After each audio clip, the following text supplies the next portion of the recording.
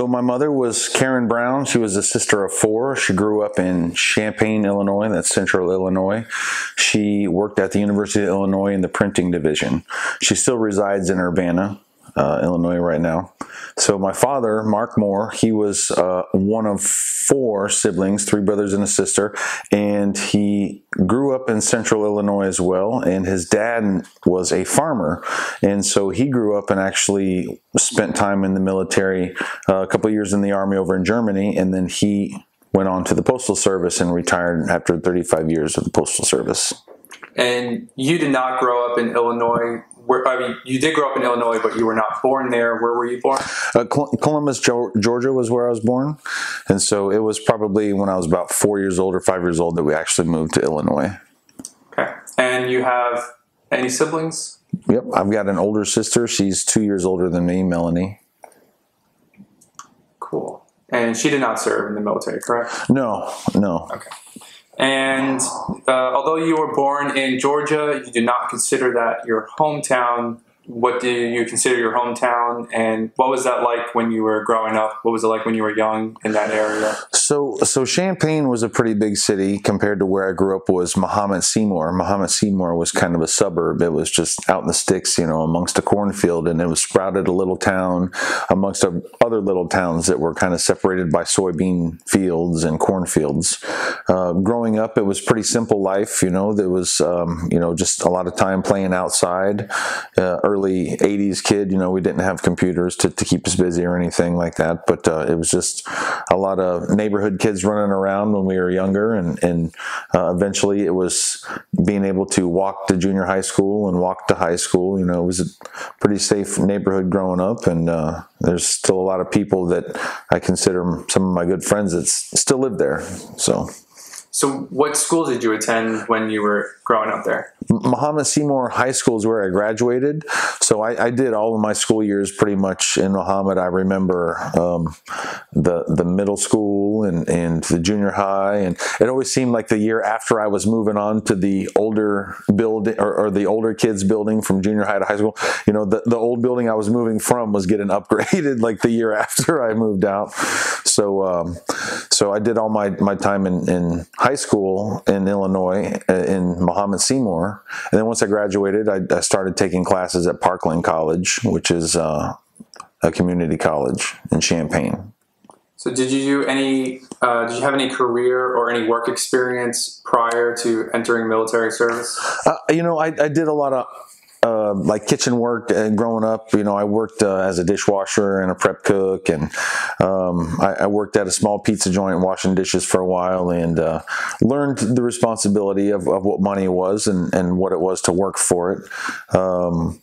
I remember I was a plumber's apprentice for maybe a year or so, a little shy of a year. So everything up to joining the military was kind of at least teaching me to be punctual and learning that there's more responsibilities other than just hanging out with your buddies. What did your family feel about you joining military? Very supportive. My grandfather was a World War II vet, and my stepfather that I was living with, he was in the Navy for quite some time, so he was very proud of his service. So they were all very supportive of not only the fact that I was entering the military, but I was at least doing something other than just wavering from kind of nonchalant jobs and just kind of hanging out, wasting time. So they were very grateful that I went through with it, and I knew it was something that I couldn't just like opt out of once I signed the paperwork. It's like you join up and that's it. That's all there is to it. So they were very happy to see me go.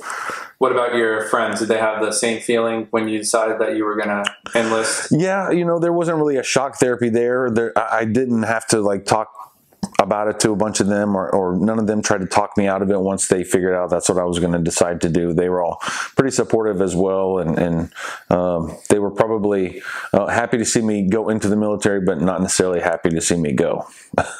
Gotcha. So tell me about your decision to join. What influenced that process? Well, again, I was a young punk kid that was basically just working from small job to small job and not really saving any money. And, I pretty much exhumed all my time through Parkland as far as withdrawing from classes. I found out that skipping class was cool and fun until you're, not getting the grades. So I wasn't even going to Parkland College anymore, and just hanging out during the day and staying up all night, just hanging out with people. And so there was really nothing that was going for me. And I knew that that would at least get me to travel. And I know my grandpa was really proud of his service as well. So. Why did you end up choosing the Army? Well, there was a certain list of things that we were going to be able to do that was a prerequisite to entering that would be able to up your pay grade, maybe 1 or 2 grades entering. So there was a physical fitness test, or there was somebody that was going to join with you, or you took a certain aptitude test to get a certain pay grade. And I know that that was something that would be a jump start to it, but it was the artillery videos at the recruiting station, and I knew there were so many jobs to choose from, but realistically, I didn't want any particular desk job. I wanted something with some excitement, and he showed me a video of these cannons just blasting away and explosions on the horizon, and I was all about it, most definitely. I just didn't know what it entailed as far as duty stations, and I just knew that that was the job I wanted to do. Cool. Walk me through that first day you arrive at training. So you arrive at training, what's going through your head? What are your thoughts? What was the setting like? Well, it was 2002. It was an all-male basic training, and it was in an all-male unit. We were in a combat MOS, and it was still basic training to start with, but it was definitely a shock factor. It was definitely something that I was just trying to blend in. I didn't want to stand out to be the best or be the slowest, but I knew that ultimately the easiest way to get through it was just to fall in where you were supposed to, and then try to do things as quick as possible. But it caught on real quick after the first day of knowing that you didn't do anything unless they told you, which was pretty easy. Don't do nothing unless they tell you to.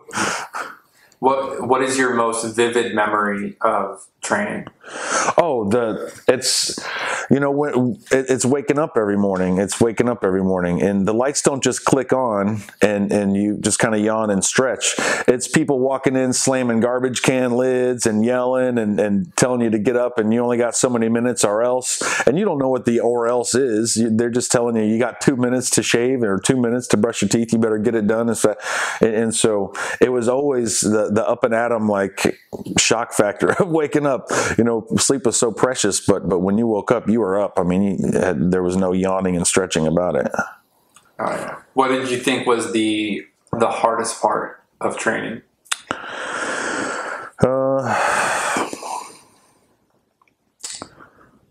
I think the hardest part of training was not excelling and actually blending in. One thing my dad suggested to me before I left, he said, just blend in. Don't be the first and don't be the last. Don't get chewed out for this, and don't have them expect you to be the best all the time if you shine in certain things. So maybe holding back in certain things, whether it be physical fitness or whether it be, riflemen or whether it be, reading a map or this or that or leading. Leadership didn't really come naturally to me. I was very grateful that there was a lot of really good leaders that I had to look up to before I entered that position eventually. Did you find it challenging adapting to the militarization throughout training? Yeah, it had to fall in place one thing at a time. So despite there being something that we're training differently every day, drill and ceremony or shooting or this or that or gas chamber, there's all these different things going on. Structure was something that came over time, and routine was something that came over time, and adaptation was something that had to come over time. So once those things fell into place after maybe 7 weeks or 8 weeks of the culmination of a 9-week basic training, it was pretty comfortable to know that everything was routine and that it was going to be laid out for you and told directly to you. There's not going to be any things that would fall between the cracks in the instructions at all. Do you recall any particular instructors you had? Oh yeah. I remember a drill instructor Yeah, one was a Marine prior to this, and so he was just stacked from head to toe. I mean, he had just a huge chest and huge arms and everything, and big, huge guy, and we were just proud of the fact that, with him, we could run probably 8, 10, 12 miles and not stop, and he didn't want to stop, but then there were some of them that were short and loud, and some of them that were relaxed until, all of them started getting on with each other, but they all were proud to be where they were. I know that. Did any of them stand out in a way that you still remember and you remember their advice or any of the things that they specifically said that might relate to anything you do now, or looking back, you're like, man, I remember my instructor saying this. Not really, because the thing was, this was 6 months after 9/11. So they were really amped up about the fact that people were going off to war or getting ready to go off to war, and I wasn't in an infantry unit. I wasn't in a special operations unit or, a Ranger battalion or anything to where some of these people after the Marines go in initially, but it was 2 years of serving and training at Fort Hood before we actually deployed. But all the drill sergeants were really saying, I remember, is just, come back alive. They said, you're in a combat job, so you're going to be going eventually, so just come back alive. That's all they kept saying. Yeah. What was your feelings when you were finally complete, like you're going to graduation of your training? What's running through your head as, you're like, oh, finally completed it. It's done. Not going to be screamed at every day. Completely oblivious to what was coming up next. Realistically, they amp you up through all this training. To come to find out, when you get to your regular duty station, sometimes it's a 5 to 5 job. Everybody's like, well, it's a 9 to 5 job maybe. Well, it was like a 5 to 5 job, getting up and doing, physical training in the morning, and there's different formations and motor pool work. It gets, like a routine every day, but we're always training about something. We're always doing something, some sort of training, and then come the field exercises. So I was completely oblivious to all of that, when I came out of basic training and the advanced individual training. So we were one station unit training in Fort Sill, Oklahoma. So that's the artillery station. So instead of doing basic training and then shipping off to an AIT, advanced individual training, to do something somewhere else, for your particular job or MOS, we stayed in the exact same place. So once we got through basic training and started doing our howitzer training week by week, it was more laxed by then. The drill instructors were barely even present. They knew that we could do things on our own. But when I got to Fort Hood, I was completely oblivious. I went to a 4th of July parade right after basic training, and I was riding in the back of a pickup truck with my grandpa. We were in the parade, and I was wearing my green fatigues, and I, didn't have a unit patch on yet. I'm just out of basic training.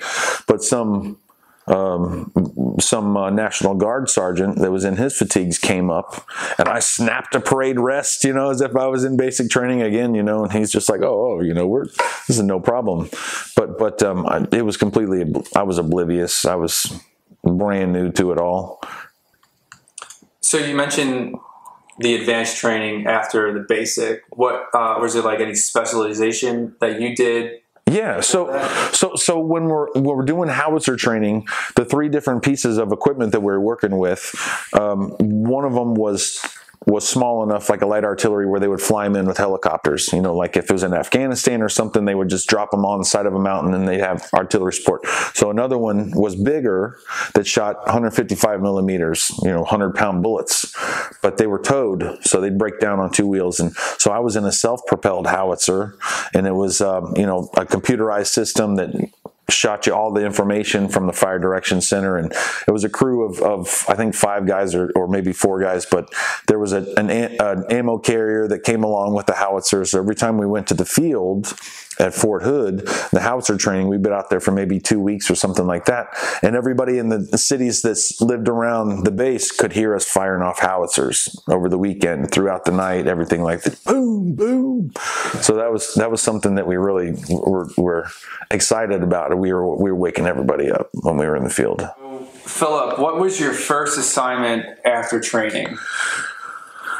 Well, that's an interesting question, because in almost 8 years of my service, I was always in the same unit. I was in the 2nd Battalion of the 82nd Field Artillery and the 3rd Brigade Combat Team, Gray Wolf, in the 1st Cavalry Division at Fort Hood, Texas. So when we were in basic training, we were getting ready to, graduate everything. They said, well, pick out 3 duty stations that you would like. Well, everybody wants Hawaii. Yeah, there's an artillery base. There's artillery unit in Hawaii. Very little, but I definitely wanted somewhere that wasn't cold. Yeah, because they have artillery unit in New York, Fort Drum, to where you're freezing and you're up in the mountains and everything. But so Texas was another choice, and I was able to get that. And I was really excited about at least going somewhere that I've never been. And it was a really big state with a lot of history and a lot of different cities, to travel to and see while I'm there. And it was warmer, a lot warmer than Illinois. So in that field artillery unit, I went through 3 different batteries. So I didn't really know this at the time. So, you think of Army, and you hear people, company, attention. A company is a group of maybe 100 people. Yeah. So the average common element in the Army is a company, whether you're cooks, whether you're this or that, whatever, it's a company. But if you're artillery, you are a battery, you are a firing battery.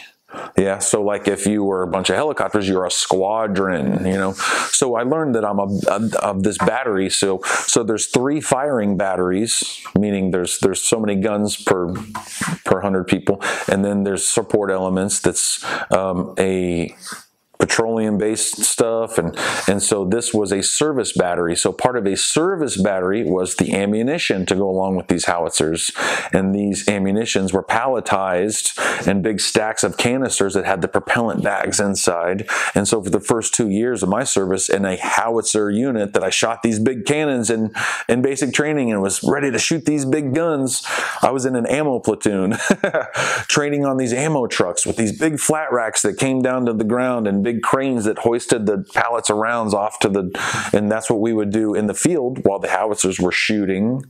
We're driving from place to place distributing the ammunition, and when they're done, we would pick up what was called the dunnage, all the old empty powder cans and all the wooden crates that the rounds came on and everything like that. So it wasn't actually until my first deployment to Iraq that I was plucked out of my service battery platoon that I trained with for 2 years and went with a firing battery that was detached from the rest of the group of the rest of the battalion and attached to a completely different battalion, 121 Field Artillery, which was a rocket artillery. So we were kind of the stepsisters in that particular, the redheaded stepchild of that deployment. But to be training for, so long with a group of people, to be plucked from them and put with a bunch of group of folks, it was, kind of terrifying to trust my life with a bunch of people I didn't really know. And I got to know them over the time of being there. So how many deployments did you end up doing? So I did 3 deployments. The first one was 2004 to 2005. It was basically right after Saddam was captured. So, you thought, well, the bad guys captured, everything's fine and dandy. Well, they were really in an uproar because they didn't want us there. They said, well, he's captured. What are you still doing here? We don't want you here. Everything's in an uproar, and you're drawing these insurgents in because of just the fact that, America is here as a presence. And so it was a really tough time to be over there in a place that I didn't know the culture too well, but they didn't want us to be there, and they didn't like us. But that was Baghdad, and I saw the first set of elections. It was a lot of suicide bombs, it was a lot of car bombs, IEDs, roadside bombs were not really a big thing back then. It was still a lot of urban city kind of warfare. We drove our ammo trucks full of howitzer ammunition from Kuwait to Baghdad. We were the last group of deployments to really do that instead of just flying in. So it took 3 days to go from Kuwait to Baghdad, and I was nervous the entire time, driving this big, huge ammo truck with hundreds and hundreds of rounds that would just go up, for anything. But we were going in soft skin Humvees with tripods and 50 cals pointing out the back, so it wasn't until we actually got there that the standard Humvee, say on post for a military police unit on an Army base, they can have the hatch pop up in the middle of the cab and have somebody stick out the top and, put a rifle or something. we didn't have that. So what was the mission that you were assigned to during that first deployment? Like, what was your goal when you were there? It was the immediate security of pretty much from point A to the green zone. So the battalion that I was with, we were responsible for the immediate security of the forward operating base that we were on, within maybe 15 miles around it. So all the indirect fire that was coming over the walls, all of the ambushes that are down the road at the overpass, people that were illegally buying up gas and then selling it and putting other people out of business, or, you know, certain things that we had to be responsible for that were immediately around our FOB.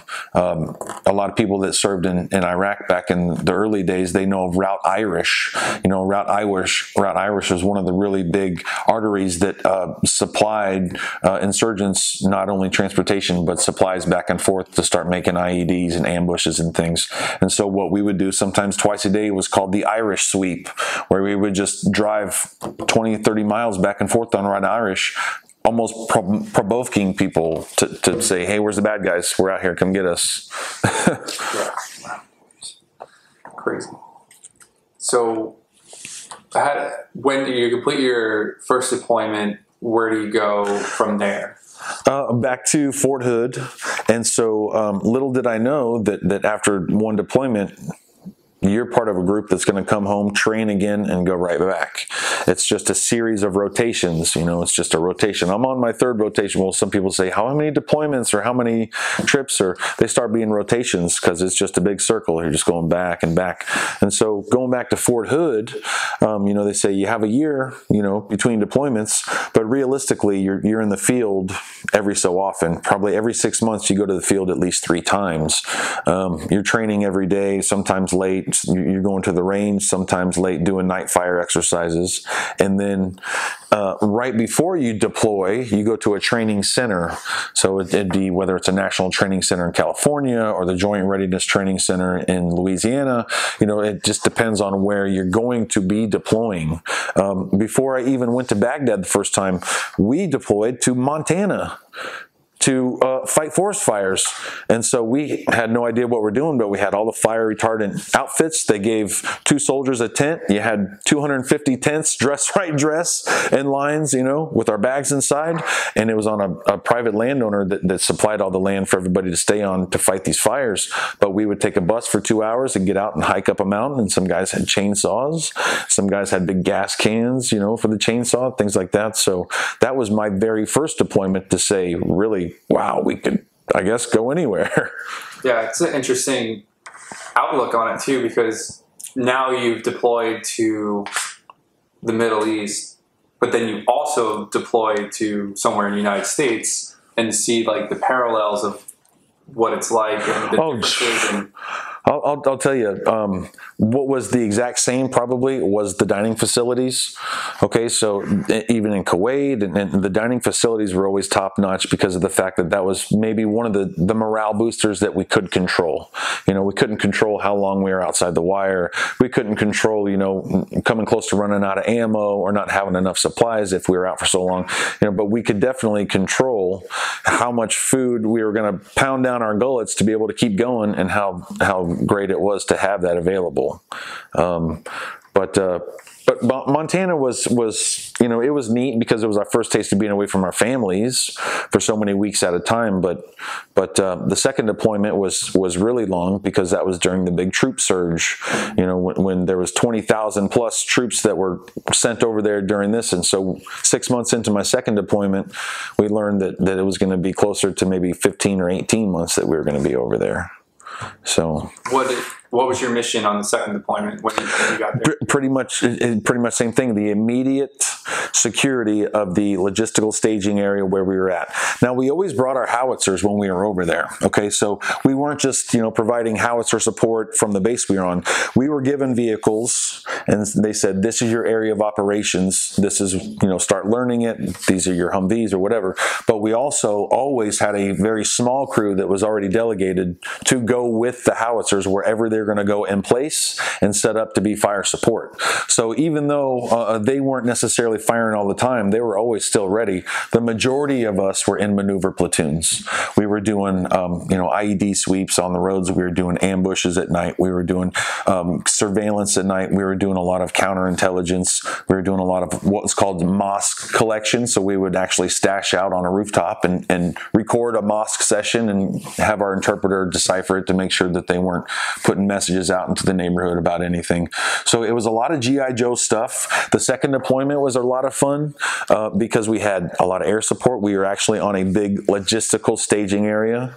So instead of a small fob, this was a place where we had the Air Force as well. We had F-16s taking off every 10 minutes. We had Apache support sometimes on our missions that would go sweep the route for us.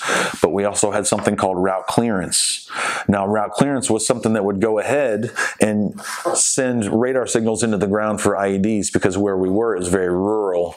There was a lot of canals, and most of the roads were dirt roads, so it was very easy for somebody to bury bombs, and that's where we saw probably a lot of the most IEDs was in Balad. It was where my second deployment was.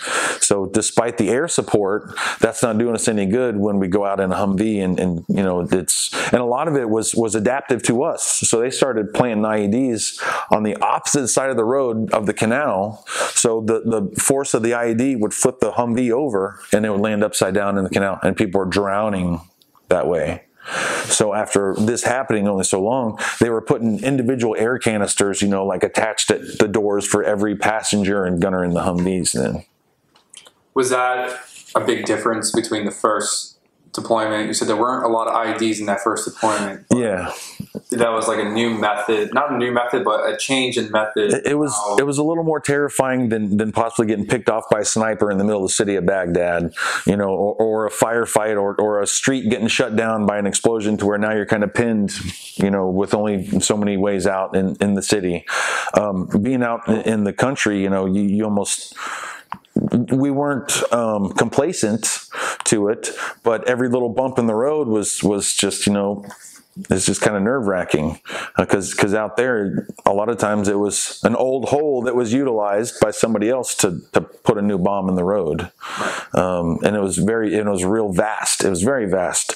And so sometimes when we would go and make our peace with whoever we had to talk to, if we had to go to a city official, or go talk to somebody in a town about projects that were coming up, we never just went out to go look for a fight during that second deployment. It was a lot about winning hearts and minds by then, and so we did a lot of face-to-face with people, but sometimes they would tell us, well, despite the mission being over, you got to wait for route clearance to come by. The cameras that are on base haven't been able to watch everything everywhere at all times while you've been gone. So somebody might have put something in the road on the route back, so you got to wait for route clearance. And as we're waiting, because they go so slow to be able to read the ground, mortars might be dropping in around us where people have been watching our position, and now they're starting to bring in an ambush or something with mortars that are. And we say, you know what? We're not listening to you guys sitting at a desk right now. Mortars are getting closer. We're not waiting for route clearance. We'll take our chances. Back to base. Did you notice a change? So when you mentioned on your first deployment, the Iraqis didn't want you there, and it seemed like there was a lot of backlash about U.S. troops being there. Was there a change on that second deployment with the civilian population? There was, because by then there were so many city projects that at least had sprung up. I remember on my first deployment, there were Iraqis that were getting paid cash weekly to just come on post after getting searched and everything to just pick up all the garbage blown around. So by 2007, 2006, into this thing already, there was already school projects and hospital projects and soccer fields being built, and the city water buildings trying to be facilitated to people that didn't have these means by then. So they knew that our presence wasn't necessarily provoking a bunch of insurgents to come about. It was being the security to be there to put all these things into their neighborhood. And then there were a lot of nights to where we would be there for maybe 20 hours and pulling night surveillance, and they would come out with a big tray of hot tea, fresh cut oranges to make sure that we were at least okay and well enough to keep continuing to stay awake. They knew we were out there, but maybe the enemy didn't, So there was a lot of really great moments like that over there. So as you transition from the end of the second one, do you go back to Fort Hood? Yeah. Now, before I went back from my second deployment, this is a really big deal, because by then I went to the promotion board while I was in Iraq to be a sergeant. Okay, so my second deployment, I was a seasoned specialist. It was my second deployment. You know, I was helping the younger privates for their first deployment, you know, figure it out and certain things. And so by then I was already taking on this leadership role, and I developed this relationship with this one particular guy who was the gunner in the Humvee that I was driving. And so, you know, day in and day out, at the beginning and end of every mission, it was just him and I. He was my roommate, and you know, the second deployment, at the end of it, he ended up getting blown up, and I had to carry him to a helicopter in the middle of the night. And so he could have got out on a medical disability, but he decided, when he found out that our unit was going again, he re-enlisted to go again, so I wouldn't have to go without him. So that was the second deployment. Now, once we went back, everybody went on Christmas leave. You know, we spent two Thanksgivings in Iraq. It was time to come home for that second deployment. And so I called up my chain of command when I was home from Christmas, and they said, "Look, you went to promotion board? You got this? Yeah, just put it on. Just put the rank on. You know, we're not going to do some big promotion ceremony. You know, you come back and we're just going to go to business." And so that's what I did. And I spent a whole year as a leadership role, and I took on certain roles as a E5, and when it came to the staff sergeants and the platoon sergeants needing things done, they knew that they could, you know, delegate to me to where they could take off and not have to worry about it. And I earned the title of Crime Prevention NCO, that I was responsible for all of the high value items in the barracks for all the soldiers, and kept tabs on everything as far as everybody's belongings in the barracks. And so it was a big deal being a sergeant for me. And then once we started to get ready to go again to Iraq for the third time, then it got really, really real, because I knew that it was other lives definitely dependent on me. You know, I mean, as a soldier, you might forget to bring the extra water or forget this and get yelled at. But as a leader of soldiers, you don't get to have the luxury of, oops, I made a mistake, because it's definitely their lives in your hands. Yeah, I definitely understand that. So once you became a sergeant, you're now in that leadership position where you said you weren't necessarily comfortable during training. Think you now are seasoned at that moment and you're more comfortable with your position? Absolutely, yeah. And that's, you know, that's one thing they teach you, especially when I was going into the board. You know, I was a nervous wreck. I was facing 4 first sergeants and a command sergeant major. And, you know, they said, if you don't know something, that's okay, but be confident about it. Be confident about it, because it's once a soldier sees a leader show that kind of inferiority to them, you know, or a lack of competence, then they're not going to have that respect and confidence in that leader. So I knew I had to be the best of it. So as an E4, even before I even got promoted, they sent me to primary leadership development course. And as an E4, I held the position of a platoon leader over 30 soldiers that I didn't know. It was all co-ed from different units, intermingled and everything. But during that whole course, I held the position of platoon leader, when realistically they want to swap it out to different people so that everybody can get different feelings for the leadership role. But they asked everybody in the platoon if they wanted to swap out, and they're like, no, he's doing just fine. You know, let him be there, because it would really be, you know, the cadre and the instructors telling us what they wanted us to do, and then they would leave, and I'd say, okay, smoke them if you got them, and then we got to get to it. You know, it was real. It wasn't like I'm in a leadership role and I'm going to bust your chops because I can. So being, you know, taking that in, I learned from a lot of really good leaders. And when I got plucked from my service battery and attached to this firing battery before my first deployment, there was a first sergeant that came in, Brian Lindsay. I'll never forget him. He was a first sergeant. He worked his way up all the way to the command sergeant major of the training facility at Fort Sill for artillery. He was just that good. But he came in the first day as the first sergeant, and everybody in the barracks, they had to empty out all their stuff, and they called what was called a GI party, to where every square inch of every barracks room and the bathrooms and showers, everything got cleaned. Every little square inch of it was clean. And his first day, and he said, "This is the standard from now on while I'm ahead of the place here," you know. And so everybody respected that. So I was really grateful to have leadership to learn from, and that's really what put a lot into me being a good leader as well. Yeah. So now you're in a sergeant and you're getting ready for your third deployment. What is the mission? And then walk me through that third deployment. So it was funny. So every time our brigade commander, we get back from a deployment, he said, oh, they said that we couldn't do it. An artillery unit took up infantry and did this and that. So it was the same mission at hand. Our third deployment, was the immediate security of our logistical staging area. So it was in Mosul, Iraq. So it was back to the city, and Mosul was, it was busy. It was really, really busy. We got to cross the Euphrates, Tigris River every single day. Saw some really big, grand mosques.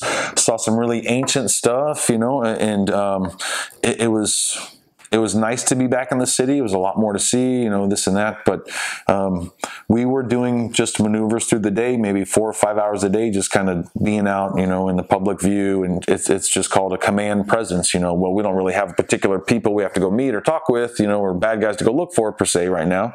We're just going to go make a command presence and hope that everything goes okay. And of course, sometimes it doesn't.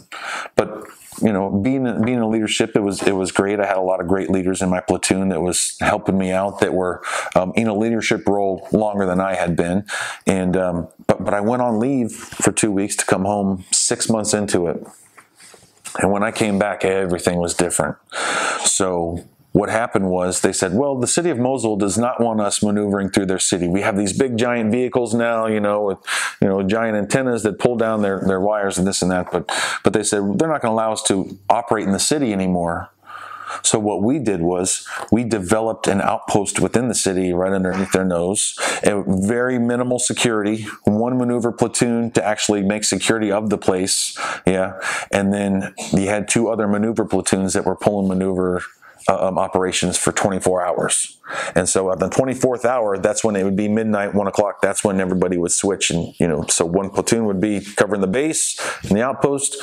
2 other platoons would be out for 24 hours. And then the 4th maneuver platoon was out on the big base, what we call refit, where it's just like you got a week to clean your weapon, get hot food at the dining facility, use the phones, use the internet, go to the gym, whatever. And then after that week, you're back out of that outpost where you got hot chow out of, this thing right here. And you got 2 big black tanks of water. And if you run out of water, you run out of water, as far as showering goes, and things like that. It was pretty rough. You think the longer time that's spent over there, the nicer facilities you might have. And not really. So after that third deployment, do you go back to the same location, or is that you're done after that? I've pushed the envelope too far. There were particular missions that we were sitting on IEDs, and we had the area cordoned off, and this and that. We're waiting for people, and somebody would show up and say, "Hey, we'll take over for you." We say, "Okay, I appreciate it." And as soon as we leave, right where we were sitting, boom, and we were sitting on it for 2 hours. I was tired of pushing that. I was tired of pushing that luck. I knew mechanics that were killed laying underneath the Humvee working on it, just doing their job on the base, and then some rocket comes flying in and blows them up. So I was done with that. I got back from doing 2 weeks at home in the States, my first deployment, and I came back to my room, and there was glass all over my bunk, and there was plywood over my window. And I was like, "What was doing?" They said, "Go outside and look." And there was a Humvee that was all crippled, and there was just shrapnel all over the wall. And so a rocket came in to our base and blew up right outside the barracks we were staying. So I was done with that after 3 times of that. It's honorable and it's HUA G.I. Joe stuff, but I knew that it was just a matter of time at that point. Something bad would happen. So I'm really glad having my fingers and toes. There were days that we wouldn't see a thing. There'd be weeks that we wouldn't see a thing. But when things happened, it was significant. It lasted with us. And then when they say, well, these people tried to kill you there yesterday, and you're going there tomorrow, so good luck.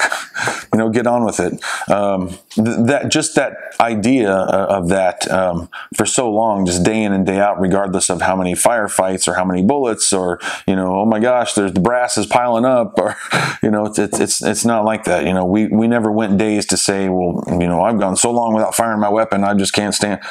You know, you hope that you're bored when you're outside the wire. So I was in a unit that we were outside the wire every single day.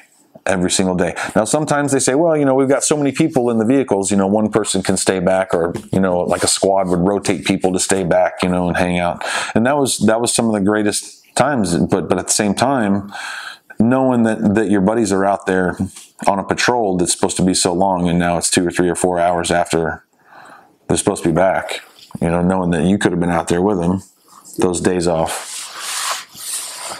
So we'll transition from like away from that negative experience and kind of switch gears and talk about some of the more positive things that occurred, like during those deployments and your time in service. Yeah. So what kind of friendships did you form, and like who were they, and do you still keep in touch with them? Well, I had mentioned that the guy that I palled with my second deployment, he was the gunner and I was the driver in the Humvee. So we were both palling it up. His second deployment, my third deployment. He lives out in, I think I want to say California maybe, but I don't ever talk to him. But some of the greatest people in the world, you know, and I think one of the biggest shames of getting out of the service is not discontinuing one of the greatest things you've ever done, or, you know, whatever, camaraderie. It's the fact that you can't pick up and just go see the person, you know, whenever you want. Everybody has lives afterwards, you know, but I've met people from Tonga. I met people from Micronesia. You know, we always would make fun of each other's accents if we were from different parts of the country. Yeah. So there was a huge conglomerate of people. But what I was really lucky about where I served and who I served with was the fact that it was an all-male unit.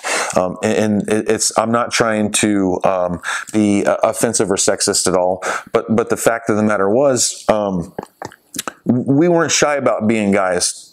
And I'm glad that we didn't have to expose that to a bunch of females to offend them, because I know nowadays there's a lot of things going on as far as the military is concerned, and places are getting a bad rap, and you know, Fort Hood possibly getting renamed and this and that, you know, but I think we had a couple of females with us when we had to search females for this and that, but greatest people in the world, and I do keep in touch with probably a handful of them. As a matter of fact, you know, one of the greater times over there was celebrating my birthday, because I was serving with another guy, little black guy, like 5 feet tall, you know, that we're twins though, yeah, because we're born on the same date, and he's 1 year older, but he was in my unit, in my platoon as well, and we went on patrols together, you know, and so every year that we were over there, we would go out to like an Iraqi bazaar and get each other a birthday present, you know. So the people that I do keep in contact with, they are very special, and I don't even have a Facebook page. I'm not on social media. I do wish that there were probably a certain amount of people that I could get a hold of somehow, some way. But realistically, I'm very grateful to keep in contact with the ones that I do, because I think according to the handful that I do talk to, I'm the only one that they talk to. So I'm very grateful that there's even a few that keep in contact. And there's been no reunions. I mean, that's probably going to be a really hard thing to do for so many people that have lives, you know, going on, or kids, or you know, in college, or jobs, or this or that. You know, maybe one day. But I've traveled to see a couple of people. I went to Oklahoma as soon as I got out and saw a buddy I served with, and I drove up to Virginia and saw another buddy, and so yeah, there's still folks that I definitely talk to. Cool. When you were during your deployments or during training, was there anything that you did recreationally for fun when you weren't on duty, or just you guys off time, like even if it was in Iraq or during training, or? Well, you know, being in Fort Hood, Texas, there was a lot of like country themed bars and dance bars, you know.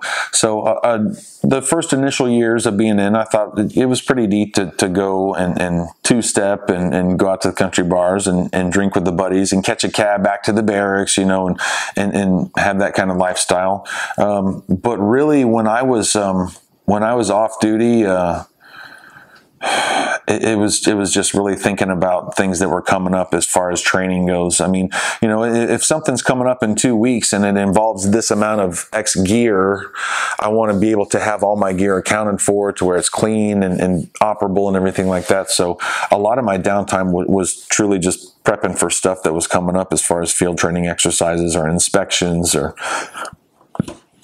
Yeah, I understand that. I definitely experienced very similar.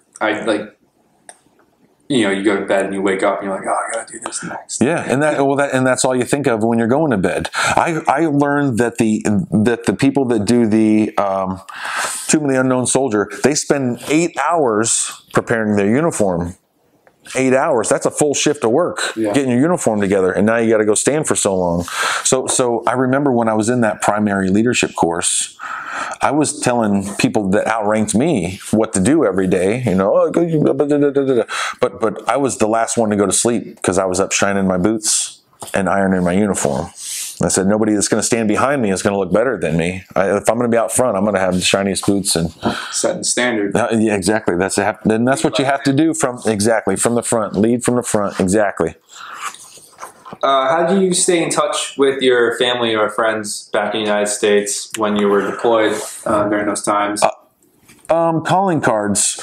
So calling cards were a big thing back then. So we always had some sort of call center to where there were so many telephones, you know, and there were places, especially in Kuwait, like MWR, which stood for Morale, Welfare, and Recreation, you know, and they had certain things like that.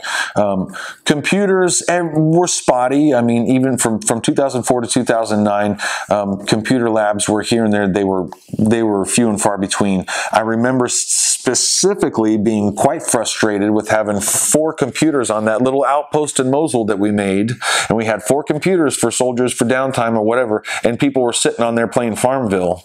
And literally, though, now in recollection, if that's what took their mind off it for whatever time they were on there, hallelujah. You know, I want to pay my bills in the States and tell my family I'm okay. But if people are getting at least a little bit of peace of mind from where they were out there planting digital crops, then hallelujah. You know, it's funny. Were there any particular humorous or unusual events that occurred when you were in training or when you were in service? And if there were, are you able to share any of those stories? Yeah, I remember sitting on an observation post in Baghdad, and it was on top of a bombed out building, and it was probably 2 in the morning, and there was 3 or 4 of us that were dropped off by Humvees, you know, right before sunset. And usually that's what would happen if we were going to dismount. The Humvees would let us go before sunset, you know, and we would be in our place by dark, you know. And so we're just watching for people on Route Irish, watching, you know, to see if anybody's going to be driving around past these curfews they had or whatever. You know, we're sitting up there, and it's myself and private, a sergeant, and our captain. And so being out on patrol with a captain is a big deal because usually we got a platoon sergeant, you know, maybe even once in a while a first sergeant. So it's just myself and this sergeant and a captain. So I really got to be on my P's and Q's. So I've got the radio with me, and we're just kind of sitting and observing. And so this convoy of tanks, Abrams tanks, comes out of nowhere, you know, early in the morning. And right when they get in front of the building that we're sitting in, the middle one stops, and the turret starts turning to us. And so my captain's like, "You hear any chatter on the radio about boo-boo coming through?" I said, "Sir," I said, "No, sir. You know, I mean, it's been quiet. I'll call Battalion Main and see, you know, whatever." He was like, "Oh, stand by." And so the tube starts elevating on the tank. And so he said, "Get on that radar." So I'm in the dark, and so we can't just like flash them and be like, "Hey, we're good guys up here." Because if any other bad guys are there watching, now they know where we're at. Okay, so in about 30 seconds of spitting all sorts of just nonsense through the radio, we pretty much identified that we were up there. We got with their battalion headquarters and everything, and we crossed traffic to where we're actually on the same frequency at one point. And so finally the tube depresses, you know, and the turret straightens back out, and they take off. And that was probably some of the most terrifying 30 seconds of you better perform or else. It wasn't some heated firefight, you know, to where I thought I was going to get shot or anything like that. I mean, this was a tank that was almost pointing at us. That's scary. Was there anything that you did for good luck or like any rituals that your buddies followed when you were there? Just like, I don't know, you go to deployment, you're going to do this before we go as like a good luck charm, or carry something that meant something to you? You know, I think I knew people that had done that. Myself personally, there was nothing particular that I did. I mean, everything was kind of different, but I was just always amped up and jacked up whenever we would hit the, you know, the gate to go out. And yeah, I mean, it was always something different, but I never really developed any special habit or anything like that before I went. Cool. What would you say your best part of your service experience was? Probably being in a combat brigade.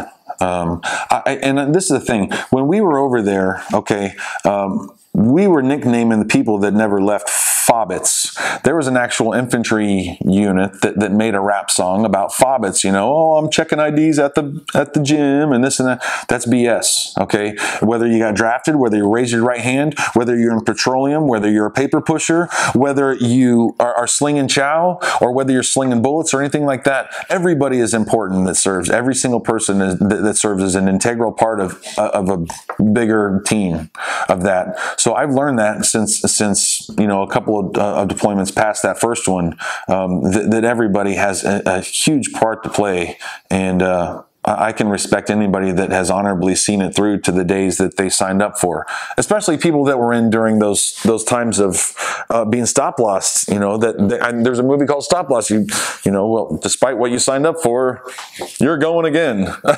You know, I mean, what are you talking about? No, I definitely understand that, and I think that's another thing that the Library of Congress is really trying to push too. Is, like you said, no matter what your role was, everyone's story is important. Yeah, and absolutely. Absolutely. Means something. Absolutely. What are your proudest moments of your career, or what are you most proud of throughout your career? I'm proud that I was able to re-enlist after having gone through a deployment and a half, knowing that I was going to go back in. But probably my most proudest moment was the second deployment when my dad was there to see me come back. So it's a big deal when we come back to Fort Hood. Okay, the process is there's family members that are at Fort Hood Field, you know, big huge Fort Hood emblem in the middle and this and that, helicopters and guys on horseback just standing there waiting. So when we show up at the airfield, buses pick us up. They got the whole Battalion Avenue blocked off from the cars. So the buses show up in front of the field, and then the battalion makes a big formation on the opposite side of the buses from the crowd. So all the thing the crowd can see is these buses show up, you know, and then you see like maybe feet or something underneath the buses. Once everybody's formed up, the buses roll away, and then somebody's forward march, and this big mass of 500 people march onto the field, onto the parade field, you know, and you got the guys with the horseback and the sabers, you know, like walking forward with them and everything. The crowd's going crazy and this and that, whatever, you know, but my first time back, there was nobody there. My third time back, there was nobody there, you know, except just buddies. But realistically, I was so proud that my dad was able to see that. That's probably, you could probably ask him, that's probably the most proudest moment in his life that you know, with me, as far as walking up on that field. Because that was a really bad deployment. It was a really long deployment. And I remember writing a lot of letters saying just, I love you, I love you. I don't know what's going to happen, but I love you, I love you. And he was there to see it, you know, the culmination of coming back. That was really great. Do you recall the day service ended? Where were you when the service ended? Absolutely, I recall the day. It was right around, I think it was February 20th, 2010, and I was hanging out with a buddy that was still in. He had like 2 or 3 weeks left before he was in, but we were going through all of our clearing procedures together. We were going through the same briefings and turning in our equipment together and this and that. I think he still had a couple weeks left, but I was in Killeen, Texas, and I remember telling him, you know, well, this is it, so I guess bye, you know, I'll get a hold of you or whatever. And that was the last time I saw him, but it was a very odd feeling. I left Fort Hood. I had no time frame. There was nobody waiting on me. I didn't have to go straight home. And that was when I went to Oklahoma and saw somebody that I'd served with in my second deployment, that he had got out after that particular one. So it's been a few years since I saw him, but I got to go see him in Oklahoma on the way back to Illinois from Texas. So you did return back to your home of record once you left? I did, yeah, absolutely.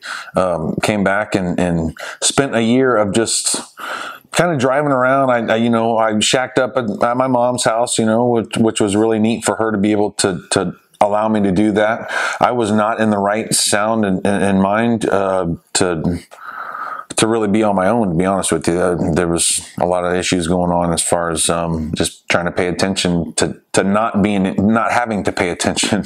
Yeah. Not having any structure really left me kind of clueless.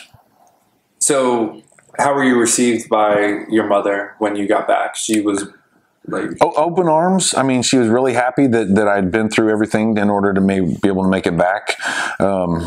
She was glad to see me. She was eager for me to be able to just chase down whatever I wanted to do. And so I actually started going back to Parkland College after a year of being home. I started going back to Parkland, and I started studying with graphic design stuff. I did some fine art stuff, some painting, some drawing, and did a little bit of photography. But once I got to the digital computer things, I remember sitting in typography class with these giant monitors. I mean, we're in a class of 10 or 12 people, and each individual student has a 30-inch monitor. Yeah. So I'm just looking around, and there were just hours and hours of night surveillance in Iraq, to where we're literally looking through night vision for, maybe 6 hours. We're looking through laser range finding equipment for hours and hours, and implementing sleeping procedures as far as different breaks and different shifts because we're just out there so long. So I learned that staring at a computer screen for so long it hurts my eyes, it hurts my head.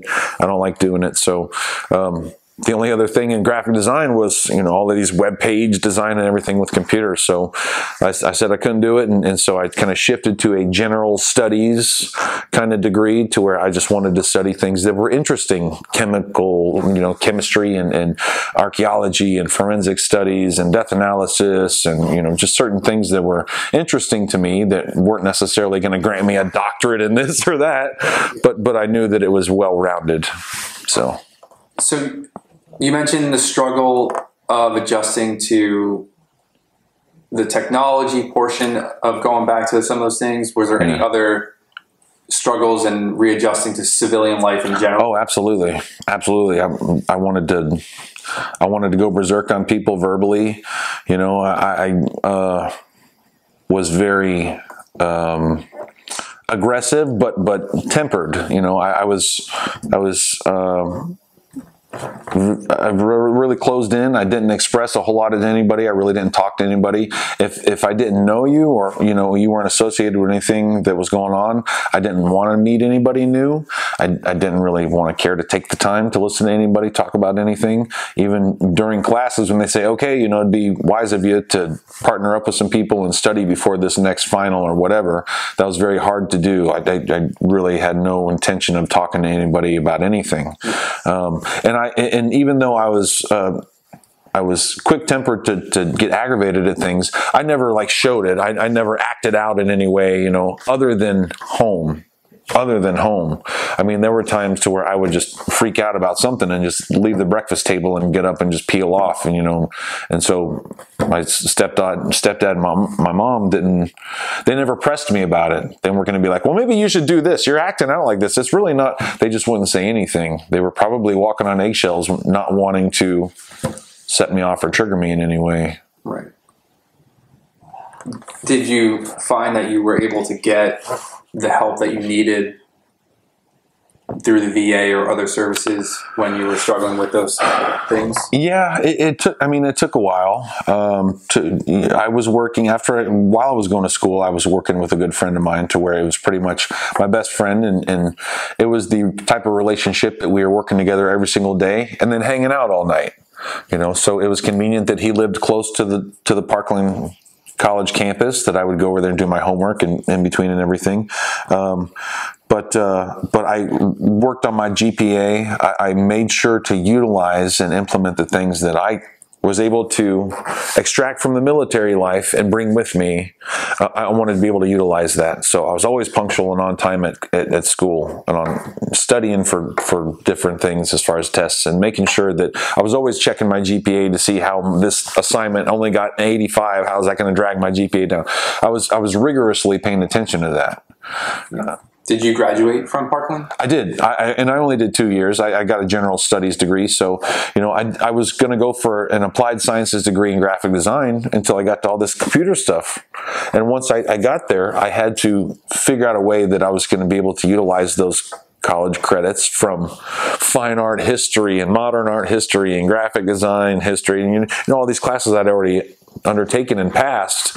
I'd had to at least wrap it up into something that was able to contribute to this. And so the funny thing, I failed college algebra. I did. I studied all the time. I utilized the office hours with the professor. I utilized the library tutors and things like this. And I put everything into it. I just didn't, there was something about it. I just didn't get it when you started using these types of this and that, woo, woo, woo. And so I was one class shy of graduating. And so a friend of mine said, well, why don't you write the council, the math council board and this and that. So one thing I did learn in college was to utilize writing. So I took all of these writing classes, more than I had to know that wherever I was going to be in the world, I could at least communicate clearly one way or another. And that's very important.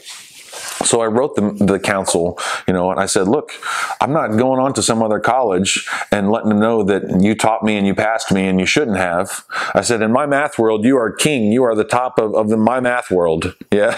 So, but this is one, and they said, well, due to your extreme set of circumstances of being overseas so many times, we have no choice but want to pass you, in our gratitude for that. And so I was very grateful that they did that, or else I would have had to take a whole nother math class for a whole nother 6 months, to pass with one class that I needed. Did you continue on education after that? Or No. Parkland was it? No, Parkland was it. I mean, and that's the thing. Once I graduated Parkland, I really, things were going into motion that were changing very rapidly. A best friend of mine, his father just dropped dead out of nowhere. My dad lived down here in Florida. So at that point, I said, look, I got this general studies degree that's not going to make any difference to anywhere else, anywhere in the world, that's going to land me some job because I took 6 months of archaeology, but to get down here to at least be able to see him and spend time with him, that was important.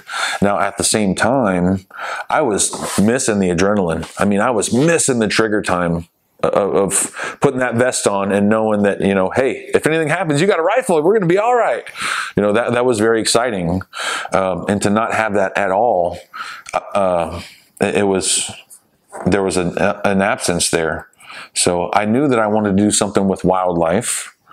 But there was nothing exciting in Illinois, maybe a snapping turtle, So there was just all the more reason to come down here where things were venomous and dangerous and, scary. And we have dinosaurs walking. That's right. And before we transition, you did use your GI Bill to support that education. I did, yeah. And and the neat thing about Illinois was Illinois has something called the Lincoln Grant as well, and so I was actually getting paid to go to school for free. So the GI Bill worked, one of two ways. Well, if you're a half-time student, they only pay so much, but if you're a full-time student, they pay so much, in addition to allowance for housing or this or that. So my tuition was already paid for just for being an Illinois resident from the Lincoln's Grant.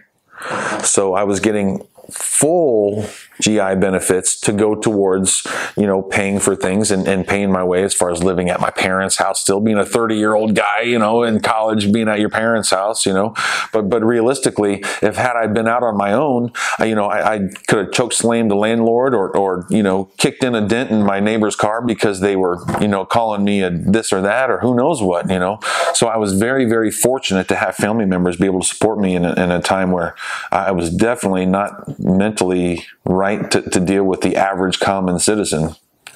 Yeah, I understand that. When you transitioned out, did you join any veteran organizations or any groups outside? You know, I was thinking about that when I was attending Parkland, and I heard that they had a veterans group that met for like maybe 30 minutes between classes every Thursday. So I composed a list of questions that I was going to ask, you know, insight and, you know, how people cope or deal with each other, this or that, as far as service-wise. And unfortunately, it was really only like maybe 4 or 5 people, and they were all National Guard, and they've never been deployed or anything. So, you know, after looking at my list of questions and realizing that I'm not going to get the help that I need here, I sought out a VA hospital that was in Danville that was about 30 minutes away, and I started undergoing something called prolonged exposure. And at the time, right in 2013, 2014, it was still pretty new. I mean, it was just on the cusp of just being something that is being utilized frequently. So, and what that entailed, and you figure, you know, just maybe an hour or two once a week, you know, what's that going to do? It's only once a week, and it's not what's going to stick. But it was the doctor asking me the most detailed questions about my memories over there, and you know, about the worst memories I can remember, and what did it smell like, and what were you seeing, and this and that. And then she would record it, and then, you know, the days in between our sessions, I would listen to it. And then I would also have a homework assignment of going into some socially awkward situation, you know, go talk to 10 strangers, you know, next week, or, you know, go get into an argument with somebody and learn to calm down before you blow up at them or something. So that was the therapy that worked. And if you think about it in this way, if you almost get in a car crash on the way home tonight, okay, I mean, you got to slam on the brakes, you got to slam on the e-brake just to keep from hitting something, and it just freaks you out. The next 2 or 3 people you talk to about it, you're going to start getting worked up, and you're going to remember it, and your heart's going to pound, and, you know. But if you tell 35 people that, I almost got into an accident, no big deal. So that was the premise of that, is just talking it out and talking it out and talking it out. And even now, there's certain things that I can talk about that will get me jacked up to the moon, or certain situations that will just be a trigger to where I feel like I'm better get a flak jacket on. Yeah. 4th of July is no fun at all. And I you know, my mind knows that they're fireworks. It's no big deal. But of course, I can't help but think of, you know, being in some bunker somewhere in Baghdad, and I see erupting gunfire, and it's like, well, it must be a soccer night, I guess, you know. Yeah. It's almost ironic when you're suffering from a PTSD related to explosions, and then on 4th of July, we're celebrating. Just boom, boom. Now, War of 1812, and explosion. I know. Now, at the same time, I do know of people that will put out signs like, oh, veteran lives here, please don't. I'm not trying to take anybody else's joy. That ain't no big deal. I can lay around for a couple of nights and put some hearing protection on, and that's really no big deal. And that's not what it's about. Please don't celebrate, you know, our 4th of July because I'm susceptible to gunfire. You know. Did anything else of your military service experience affect your life in any other way, maybe positive, or because I know we're talking a lot about negative experiences? Well, those negative experiences are a direct reflection of being grateful for things. I mean, all of the bad things that I can remember are always reminding me of how great we have it here, and how wonderful it is to have 10 different pairs of shoes, let alone have a pair of shoes, or be able to go buy a new toothbrush and not have to worry about this one being all crappy after so long. I mean, we have it really, really, really good here, and it's unfortunate that so many people squabble over so many minute things when there's so many bigger issues in the entire world. Do you think your service affected the way you can relate to other people? Absolutely. I had to learn not to hold that against folks. I remember when I would be home from Iraq for 2 weeks on leave, and I mean, it would be like that, 36 hours of a helicopter ride and a plane ride, and guess what? Now you're on campus, and people are saying, oh my gosh, my day was so crappy. First, I forgot my cell phone at home, and I had to go 20 minutes back to get it, and then it was dead, so I had to spend the time to charge, and guess what? You know, 36 hours ago, I was going through some stuff. just to be able to get home to listen to this. But you have to know that people are oblivious, and it's not their fault. You don't hold it against them. But it's my responsibility, I think, after being through everything and you know, communicating the way we have in the Army as far as tough love and you know, you don't care about somebody unless you're talking smack about them. You know, that cannot be implemented here, you know, with any regular person. So it's my responsibility to have to not lower my standards, but maybe take down my barriers a little bit in order to be relatable to other people, not try to find the people that are relatable to me, because, you know, not everybody's going to see it the same way. Right. Aside from, like, you know, not taking what we have here for granted and appreciating what we have in the United States, is there any other life lessons you might have learned during your service? Always do what you say you're going to do. If you're going to do something, do it right. That way, you know, you can be proud of it. And just treat people nice, man. We all bleed red. We all breathe air. I mean, it's all our home. I mean, really, the world's not that big. It's really not. You know, every bit of it is all of our homes. We have to respect each other about that. And there were times where I would get into some really serious, heated arguments with people and say, well, you're from here, so what the hell do you know? You know, while I was in the service. But it's just a different perspective, and we got to be able to respect other people's perspectives. I mean, we don't know anything. We don't know anything about anybody else. Right. How has your military service impacted your feelings towards war and the military in general? I think it's necessary. I mean, anywhere you go in the world, security has to be your top priority. You know, you look at those folks on Naked and Afraid. If they're going to go out in the middle of Africa and they can catch a fish and have plenty of water, guess what? It's not going to do you any good if someone's going to sneak in and kill you. And we live in a world now to where it's going to be easy for people to do that from within our borders, from without our borders. It's just that unfortunate. So having security through a U.S. government military is essential. It has to be essential. War sucks. It's ugly. It's nasty. And it's never calculated, and it's never predictable. Ever predictable. People train on a federal level for years in order to make mistakes, because we're all human beings. You know, robots run out of batteries, you know, but bullets, they don't care who's who. It's just something that if we can just try our best to minimize collateral damage at every turn, and it's just never predictable is all. But security has to be, it has to be done. I mean, it's no other way around it. Right. Do you have any messages you'd like to leave for future generations who will hear this or see this video, this interview? Yeah.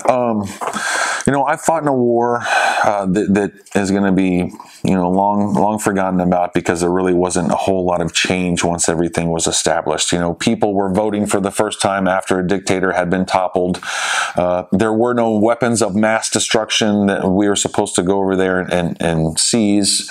But a year after I got out of the military, my unit went back for a fourth time. A year after I got out, the place that I served last in Mosul was toppled by ISIS. I learned that one of the most beautiful mosques that I drove by, the Grand Mosque in Mosul, was used as an ID factory in 2017. That's terrible. So people ask me, you know, well, if it was fallen by the wayside, you know, well, what do you think you served for? I mean, was it for the security of the American people, or was it for, you know, just the brothers in battle, or this or that? You know, and I've been out long enough, and I've crossed paths with enough people, interesting people, that I truly believe that what justifies my service through that Iraq war and through the long hours and years in the military, what justifies that is people in America taking the courage to follow their dreams, to be happy, to be brave enough to find what you want to chase after and go get it, and not let anybody tell you anything otherwise. There's too many people that live their whole life in fear, to where they just, work the same job that they don't necessarily like, or they don't pick up some hobby because they're afraid that people are going to dog on them about it, or they are afraid that they're not going to be good at something, so they don't try something new. So when I meet people who say, I'm doing this and it's doing great, and I tried it and I really loved it, and so we're traveling or we're doing this and I'm really happy, that's something that justifies my service personally, is people just being courageous enough to go out and grab what you want to do to make you happy. Yeah. Legally. Well, thank you for taking the time to share your recollection of your military service. Will you let everybody know what you do now? Yeah. So now, I work in environmental management here in Southwest. I deal a lot with nuisance wildlife, but for the past year, I've been taking soft pastel classes at a local art center here in Northport. It's been here for over 30 years, and so my wife and I did a date night, and it was once a week, so we went and took a soft pastel class. And fast forward a year later, and we are both selling paintings, and we're winning awards, and we're being asked to display our paintings in certain public places, and we're being invited to certain public events. And I took particular paintings that I did from photos of Iraq, and I made a show. It's called Art of War, and I also made a calendar. So the calendar itself is actually being utilized as a charitable way for people to donate to a campaign that I'm running to develop a program for veterans to gain art healing wherever they are. So the last year that I was too sketchy of going into the art center to talk to anybody, and now fast forward a year later, it's been very therapeutic for me to do these paintings and meet people that are interested in the same things. So this program is going to be developed basically to cater specifically to veterans' specific needs, if they so choose to want to be able to obtain art therapy. And it's whether it's free classes or whether it's particular courses that they want to take, or if they need specific supplies that we would be able to offer. If they're willing to be brave enough to try to use that as a coping skill, for time in their service and things that they've seen or done, then we're here to back them up for it. And it's something that was very influential on me, and I want to be able to provide that for somebody else. I know people that they say, it's been decades since NAM, I haven't talked to it about it or anything. But I'm not trying to get people in front of a crowd. I'm not necessarily trying to make master artists. I'm just trying to provide another tool for folks to have that's available to cope. Yeah, and it was just recently that I learned something from a Vietnam veteran. So you hear a lot of people, they say, well, thank you for your service. And there was even a lady that asked me, I've heard that that's not really what you say because it's too cliche and people don't really mean it. So can I say thank you for? I said, yes, you can say thank you for your service. That's fine. I met a soldier that was a Vietnam veteran, and he said, you tell Vietnam veterans is welcome home, as opposed to think because of the fact that they didn't have a very good homecoming, Yeah. What was the question again? What do you wish more people knew about veterans? About veterans, I mean, realistically, we all want to talk about it. We do. We all want to be able to describe to somebody our greatest achievements in the military, or one of our proudest moments, or a funny anecdote, or some of the hardest things we've seen. But we don't want to be dubbed stuck in the war or stuck in the military. And the fact of the matter is, that's a kind of a subconscious feeling that veterans might have, that they would say, well, I would love to answer your questions, and people say, well, I don't want to pry. I don't want to pry. I don't want to bring up something sensitive.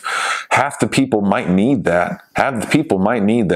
Because after telling that story maybe 10, 15 times of being pinned down or being the last one to rely on, or seeing this or seeing that, I mean, after so many times of telling it, maybe getting a good cry on would feel better as well.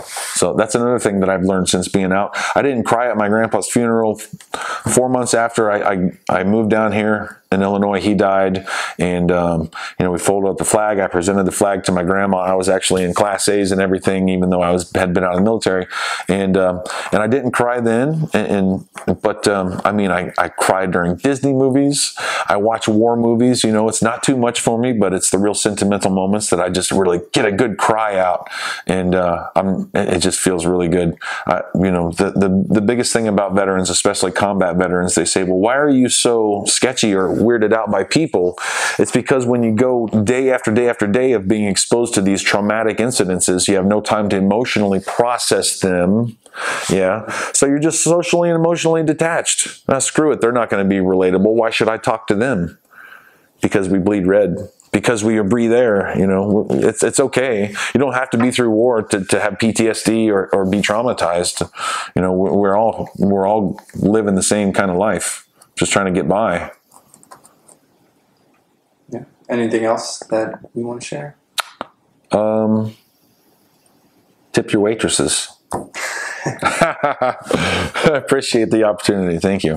Thank you for taking the time to share your experience, share your story. And I know it's not easy for a lot of us, like myself as a veteran. I know some of us can be very reserved when it comes to our experiences. Yeah. And thank you for taking this time to speak with me and open up and, preserve this history and make sure that people know and future generations are aware of what occurred. And, it's great that you participated. Thank you. I hope it encourages others to do the same thing. Really, it feels good to get it out. Thank you so much.